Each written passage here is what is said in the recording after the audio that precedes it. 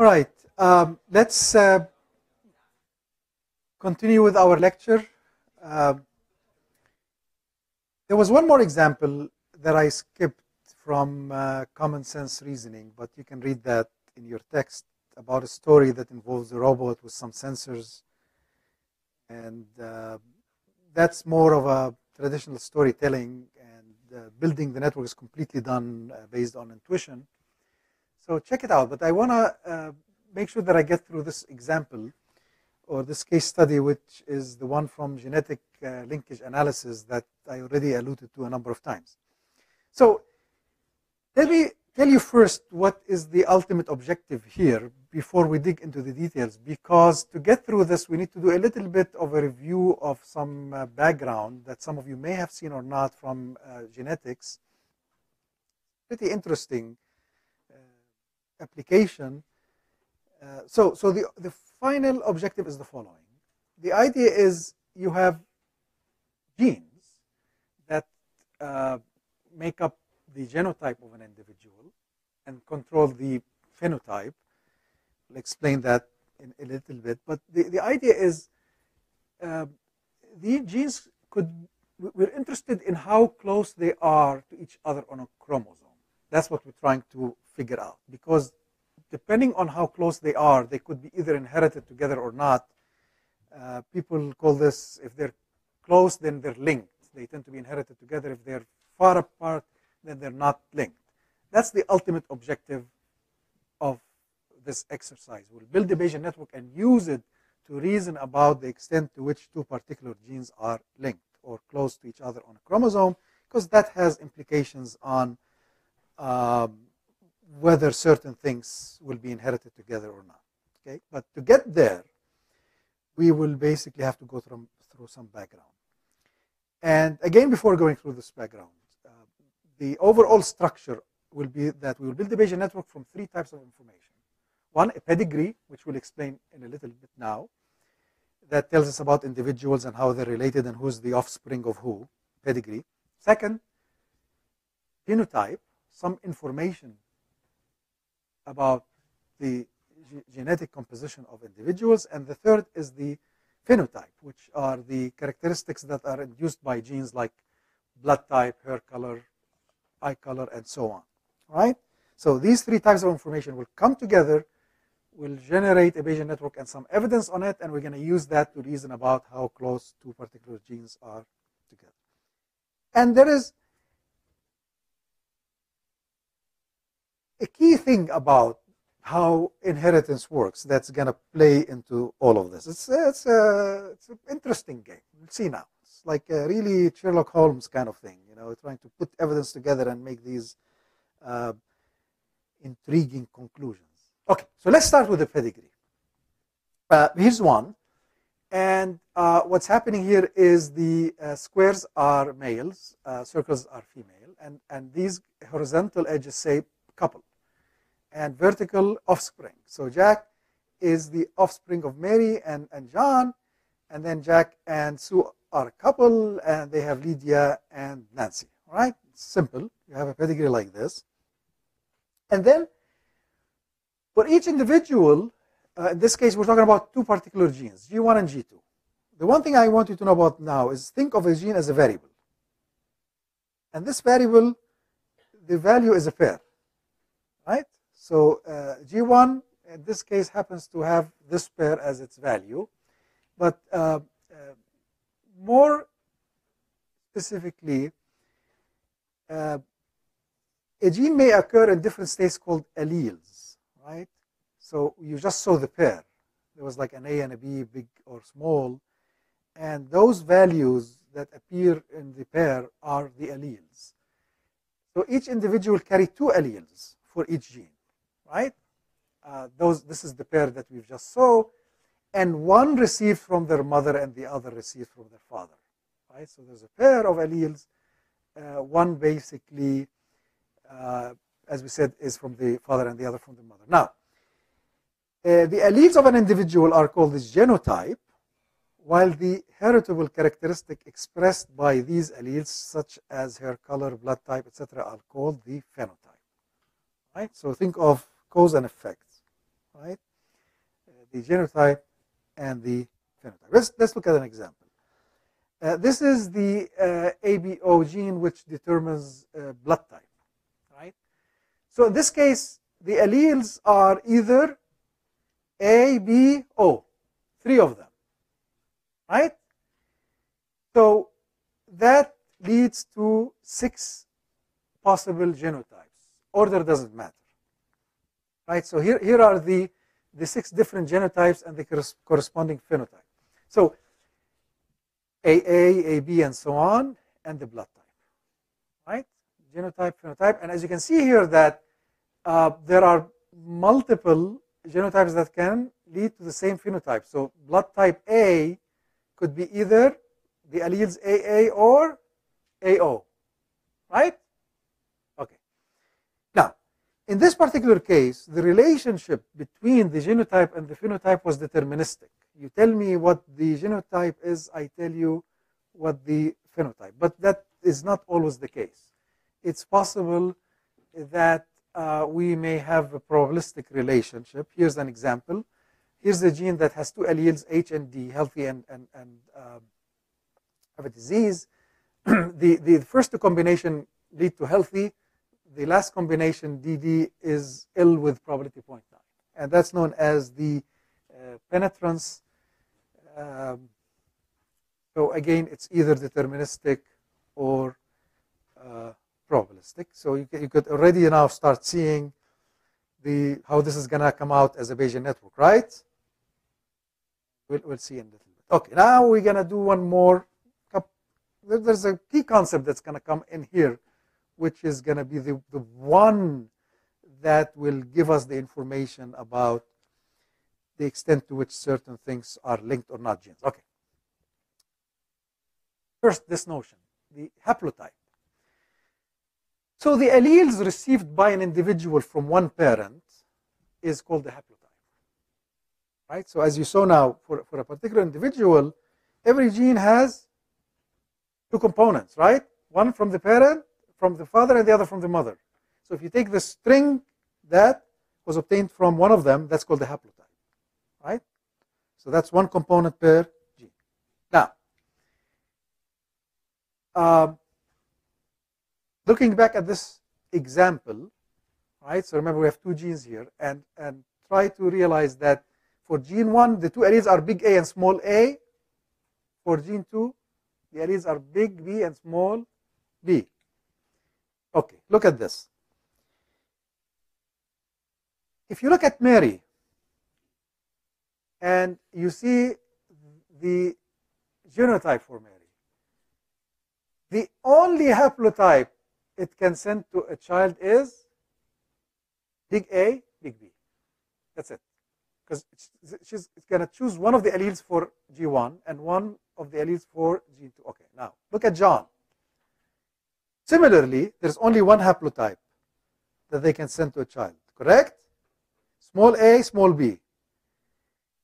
Now look at Jack, though. That's a different situation. How many haplotypes? 4. For the first gene, it could be big A or small a. And for the second gene, it could be big B or small b, any combination. That's 4 of them.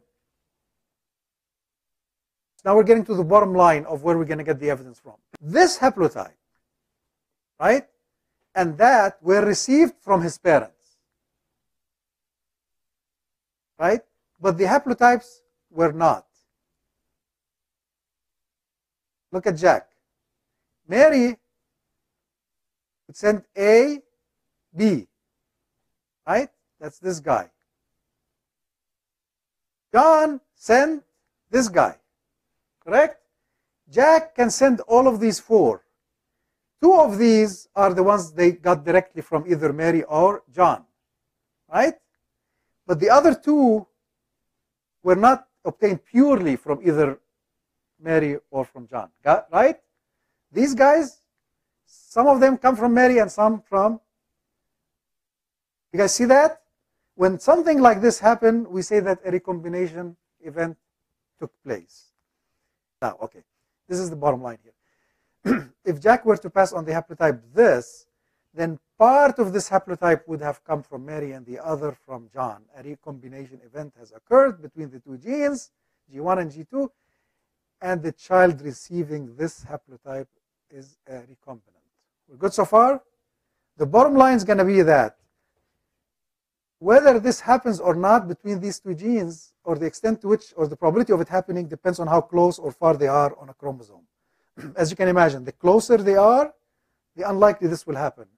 Now, look at this example. Lydia, if you look carefully, Lydia, she must be a recombinant. By looking at her genotype, she must be a recombinant. Look at the reasoning. If Lydia was not a recombinant, she must have received haplotype AB, big AB, or small ab from Jack. Correct? As we saw before. And haplotype small a, small b from Sue. That's the only thing that Sue can pass. In that case, Lydia's genotype would have been either this or that, just looking at the possibility. But Lydia has neither of these. She must be a recombinant. The extent to which gene 1 and G2 are linked is measured by a recombination fraction of frequency theta, which is the probability that the recombination between them will occur. Half means they are not linked, less than half means they're linked. At the end, the way we're going to use the Bayesian network that we're going to create is by making inferences on what theta is. So someone comes and says, I think theta is that versus this, and we try to assess which one is more supported by the evidence we have. Remember, what's the evidence? The network itself, which is constructed from the pedigree, and then the phenotype and genotype that we know about this. And this is the picture I alluded to earlier. This is how things look physically. And the thetas, in a way, are correlated with the distances. So we're reasoning about the thetas, but the goal is to try to say something about the actual distance between these guys on the chromosome. Now, let's look at how this comes together. It's fun. But just before we do that, let me remind you of the big picture of how we're going to use this. Here's how we're going to use it. We're going to build the Bayesian network, synthesized from the pedigree. And then you're going to come and say, wait a minute, here's the evidence I have.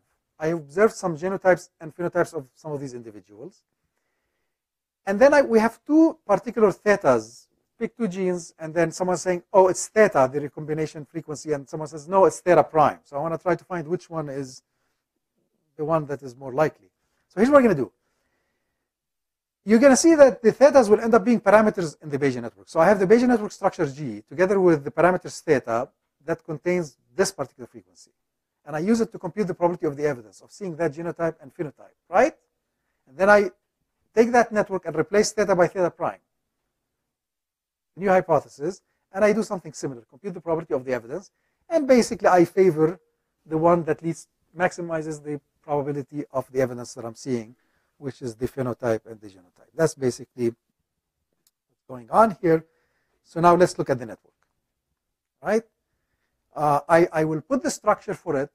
It's going to be, for a very simple pedigree, 2 parents and 1 offspring, and 3 genes, and then we'll explain it. It makes a lot of sense. As you will see, it looks hairy here, but it's quite sensical, as you'll see.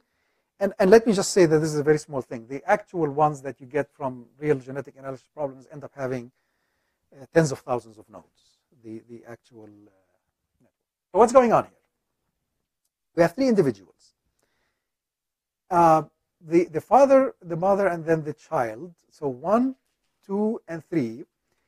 In this case, we call these founders because in the pedigree, they don't have parents, right? They're roots. And we have 3 genes that we're thinking about, 1, 2, and 3 as well. And now let's see what's going on here with this finding. So we need to understand the variables. We don't have too many variables here. There's a lot of indices, but not too many variables. So we start here. Right? Let's look at the fragment here. This is the gene, and there is P and M, paternal and maternal, right? So the paternal allele for individual and maternal allele. So for this particular individual, one of these is the allele they got from the father and the other from the mother, right? And the third variable is the phenotype. We've seen that, correct? So for blood type, right, the P would be the blood type and the parents would be the two alleles for that. Pretty straightforward, correct?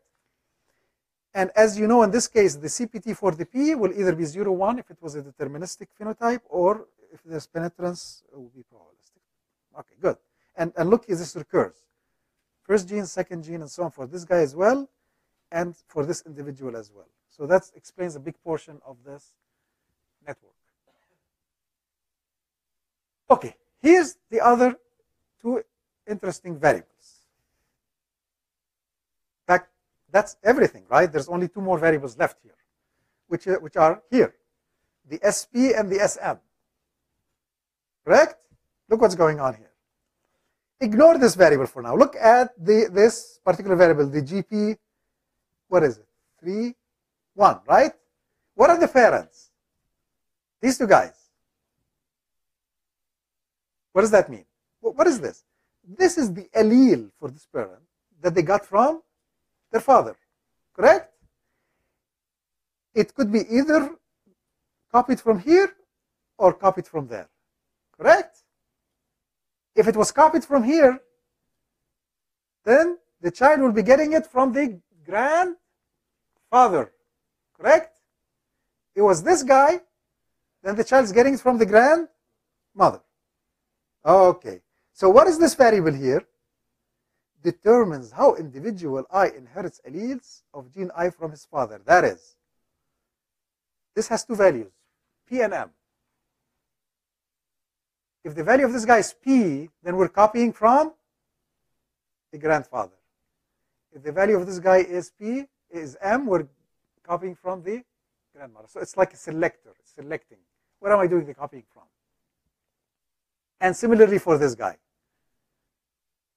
right? Determines how individual, straightforward. And this is what I basically just said in this case. If this guy is P, I'm copying from the grandfather, otherwise I'm copying from the grandmother. We're not done yet. There's one more thing. Okay? Suppose that, look at these three guys. There's three of them, right? This guy's saying, where am I copying the first gene from? This guy is saying, where am I copying the second gene from? And so on, correct? Now, let's say that all of these happen to have the value P. All of them happen to the value P. What am I doing in that case? This guy is getting the haplotype from the grandfather. That is, I'm copying this whole strand here, correct? And if all of these guys were M, what am I doing? I'm getting from the grandmother, all of this strand consistently, correct? But let's say this is P and this is M. Then that's a recombination. I'm copying the first gene from one place and I'm copying the other from the other place. See that? In fact, and this is the critical point here, the CPT for this guy, what is it going to be like? Going to say, what is the probability that this is P given that the parent is P? What is the probability that this is M given that the parent is P? This CPT will encode what? The recombination frequencies. That's where it will go. We'll see them in just a little bit. Okay, so we're going to go over the CPTs of these things. And there's one CPT, basically all of them are almost what you'd expect, and there's one that captures our hypothesis. Now, a little bit about these CPTs. For the founders, the founders are these guys, that in the pedigree I don't have parents for them. The CPTs on these guys, which is what kind of alleles they tend to have, they're usually obtained from population statistics collected by geneticists. This is part of the field. Now, for the phenotypes, we've already talked about this, right? The CPTs for the phenotypes, we talked about this, either deterministic or probabilistic, as we've seen earlier based on penetrance. And the non-founders, now we're talking about this guy, right? For the genes themselves, G, P, and GM, those will also be deterministic because they're like circuits, right? They're gates. They're copying zeros and ones. From the semantics we discussed, you can figure these out. There's no ambiguity here. And the only thing that's now left basically are these particular guys. Right? So we're looking at this guy here, given the parent. And in this case, where we discussed that in both cases we're copying from the father. And in this case, we're both copying from the mother. This is the case where you have a recombination. You were copying from the father, and then you're now copying from the mother. And that happens with this particular probability. This is the recombination frequency between gene 1 and gene 2. Right? And in this case, that's the recombination frequency between 1 and 2 as well. And this is 1 minus 1 minus. So this assumes that we already know a total order of these guys. Right? This is the first, this is the second. And then we have these gaps between them. That's basically it. And now that you have this, you have this network. You plug in some values for thetas, and you come and say, look, I have this particular genotype, and I have this particular phenotype, and then you go ahead and compute the probability of seeing that. That represents the likelihood of the recombination frequencies that are included in the network. And by changing the CPTs for the selector variables, which host the recombination frequencies, then I can recompute this and evaluate various hypotheses. Typically, people do this. You have a particular guy you want to evaluate. You compute this with respect to half, linked, unlinked. And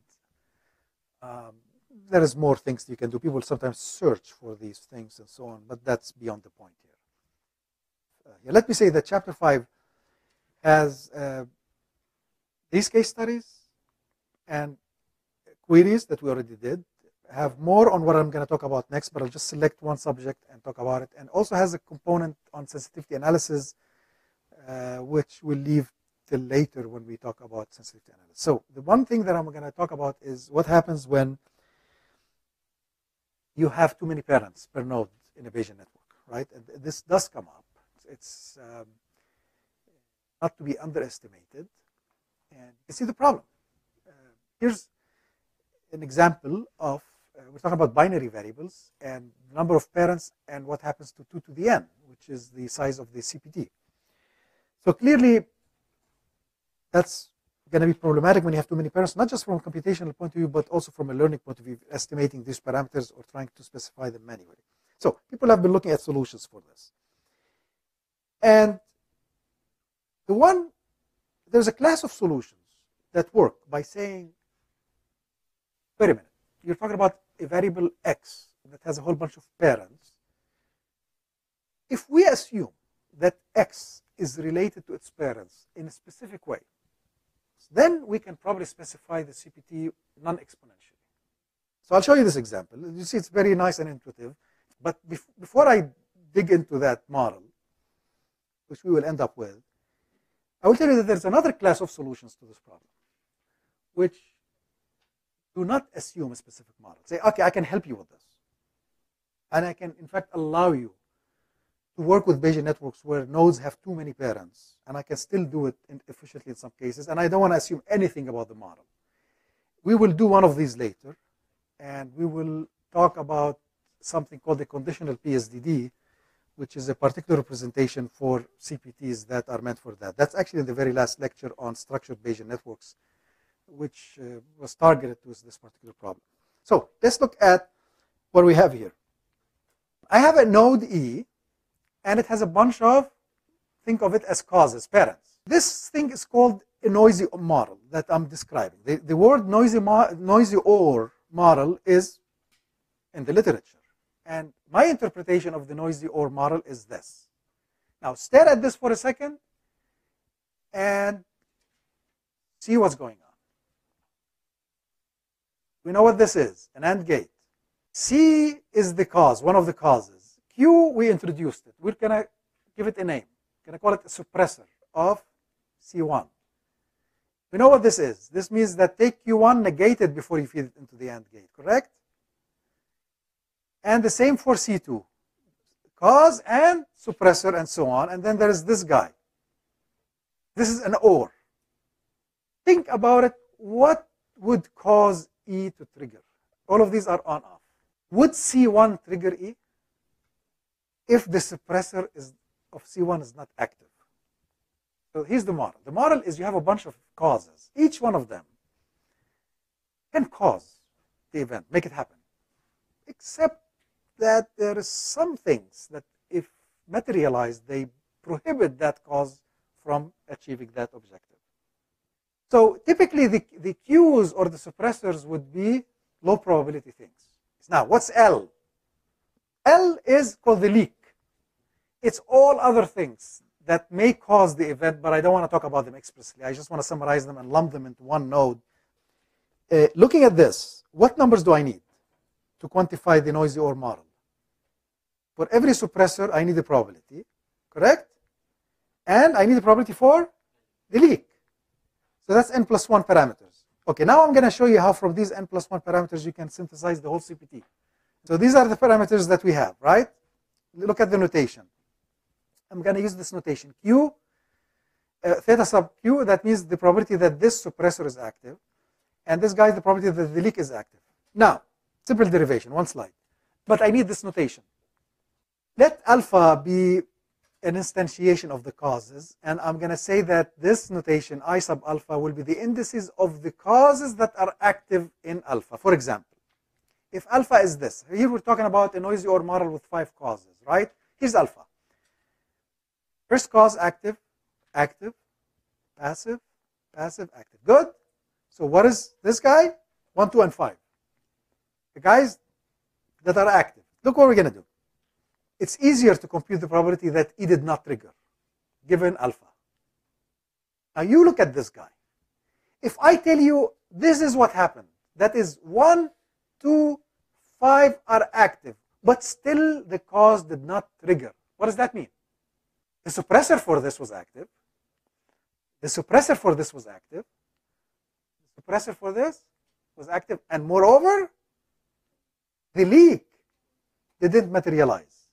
Correct? 4 things. That's this guy. This is the leak.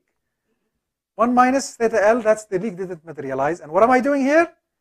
Multiplying the probability of all of the suppressors that correspond to active causes. See the index there? You guys get it?